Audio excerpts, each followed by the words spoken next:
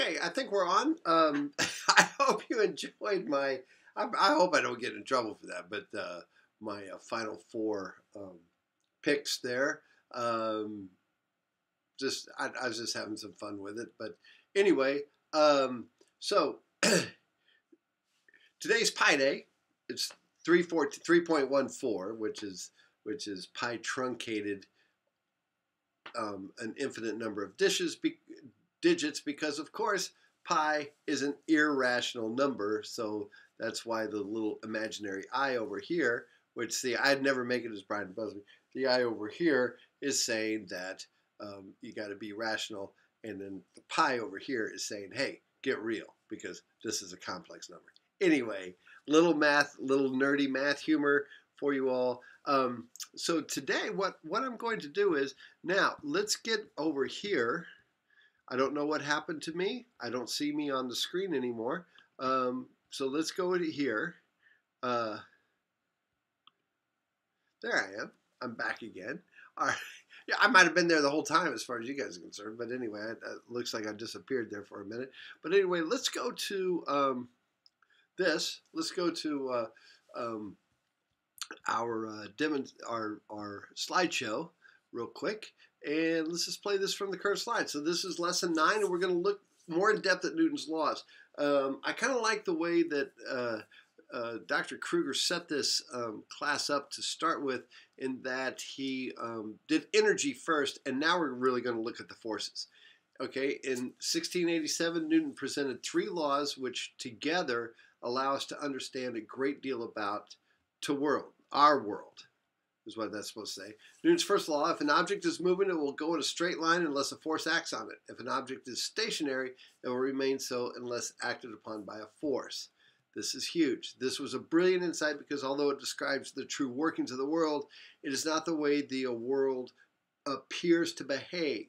And Aristotle, so this is what's so funny. Aristotle was doing science back in about the 1200 BC, or not 1200, about 400 or 500 BCE. So almost 2,000 years before Newton, Aristotle was saying this is the way science works.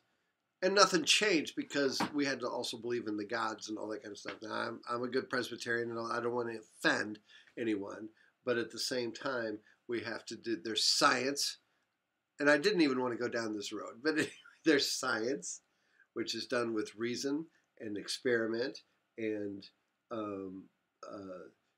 you reach conclusions. And then there is philosophy, and then there's religion and our beliefs and things like that. Different things completely. Okay, but anyway, but Aristotle would sit there and look at the world and go, hey, if I throw a pebble, he's going, hold on. He's going, hold on. If I throw a pebble, if I roll this rock down this dirt road, it's going to eventually come to a stop. So everything wants to be stationary. That was his idea. And then he would drop pebbles in water, and they might be of different densities and things like that, and they would fall at different rates, and he'd go and he'd see the feathers of a bird or something, or he'd drop a piece of papyrus or something like that, and it would kind of float down, and he would drop a rock and go, look, that goes, that obviously things that are more massive fall faster. And then you'd be like, well, wait a minute. If that's the case, let's attach, then how come these dandelions, which they were around in his time, or pod seeds, how come these things are so light?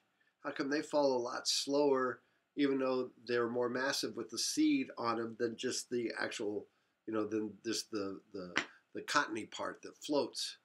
It's kind of a contradiction. So anyway, that's part of what was going on, and so this is the first law of motion. Now, what I want to show you, I'm going to go ahead and get X out now. What I'm going to show you is a cool experiment on that too, using the ladybug camera.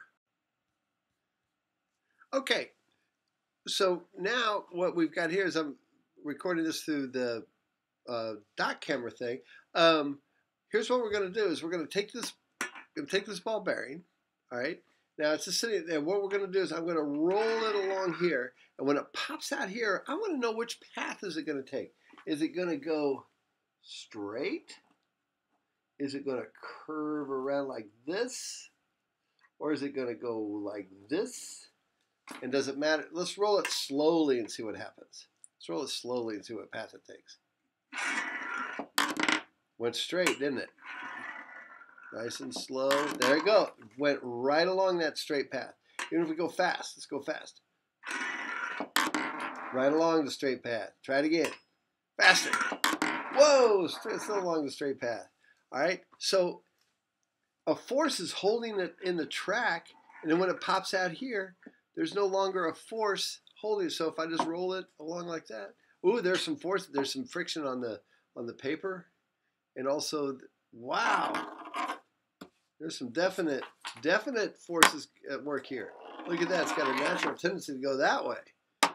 My desk is at a slant going down that way. I didn't realize that. So that kind of destroys my theory. All right. Well, anyway, that's why it didn't work. All right, or that's why it worked, is because it got it was being held by the is being held inside by the pan, and then when it popped out on the other side, it kept going. I think somebody just knocked, but that's good because we're done with this section. All right, so you're back again. Let's go ahead and get rid of the pie plate. That's what was on before. Don't need to save that because that's already been saved. All right, here I'm building your course here. What is that? I don't need that. Well, that's for my sheet music that I buy for my... Sorry about that. Anyway, well, let's go ahead and go to this other experiment I wanted to show you real quick. And it's over here. I think I could have done this way from the very beginning and we'd have been fine. There we go. All right, so now let's take a look at this. What happens here? Now here's what I'm going to do. I'm going to put these 4 Jolly Ranchers. We have 4 Jolly Ranchers here. This will take about 3 minutes. I should have had this set up before I got started. So set them down here. 1, 2. I wonder if I can sit them on the end. No, they want to sit that way. 2.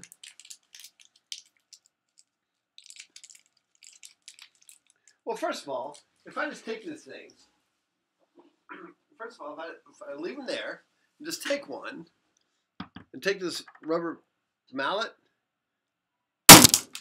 whoa! Smashed this shit out. I mean, smashed it to death, right? All right. Smashed it pretty good. Well, what would happen? Let's just take 2 of them. Now let's do it this way. Let's take 2 of them and put them underneath this wooden block here. Okay? So I got this wooden block. Let's see if this helps. Cushion the blow at all. Put them like that. Okay, and I go like this.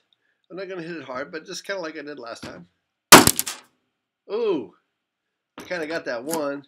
Oh, it just kind of broke it in half. It didn't smash it to smithereens. That's for sure. Now, look at this. Watch this. This is so cool.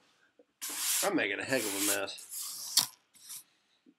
It's starting to smell good in here. It's starting to smell like funfetti cupcake stuff. All right, but anyway, now I've got something else here. I want to show you. This is so cool. All right, I'm going to show you this thing.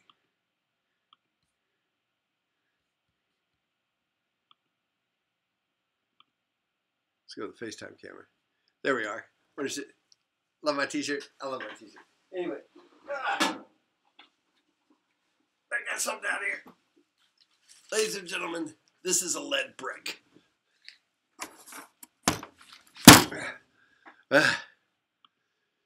Okay, where'd it go? Where's my ladybug picture?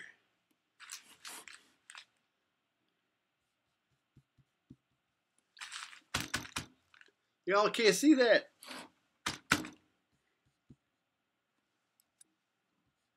It's gone. What the hell happened?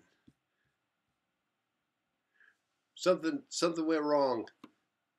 All right, so we got half the smashing done. We'll finish that up now. So let's ease out of this. Okay, you're here. Let's go back to my ladybug. I think she's got to come back on again. Come on now. There we go. There it is. There is the proverbial lead brick that I was picking up earlier at the end of the other movie. This thing weighs 22 pounds. Okay? 22 pounds. In other words, it's about 10 kilograms. Or it might weigh more than 22 pounds. I gotta go weigh it because sure, but it's very dense. It's all in one spot. Okay, it's very, very dense and it's all in one spot. We kind of got it covered in plastic because it is a lead brick. It's made for the some of the nuclear stuff that we do around here to protect us. And we just got a brick from it. So anyway, what I'm going to do now is let's put 4 Jolly Ranchers down, and then I'll very carefully. This shows inertia. An object does not want to move if it's very massive. It does not want to. It's hard to get it to move if it's very massive. So of course the first Jolly Rancher. I've been unwrapping these things all damn day. Of course the first one I grabbed won't want to unwrap.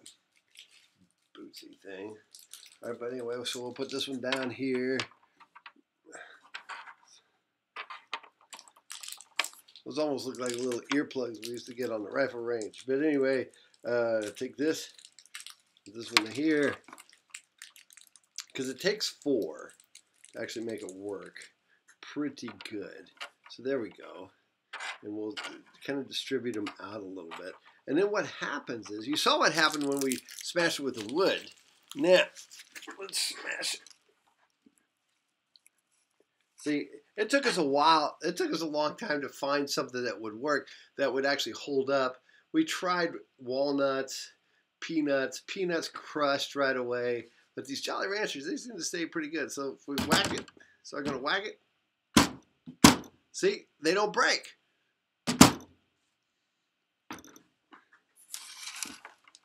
Ta-da! They're still there. That worked pretty darn cool. That worked pretty darn cool. All right. Whereas you saw with the wooden ones, if I put the wooden ones here, if I put the wooden brick back here, not massive at all. It's a mess. Same whack. All right. So there we go. All right.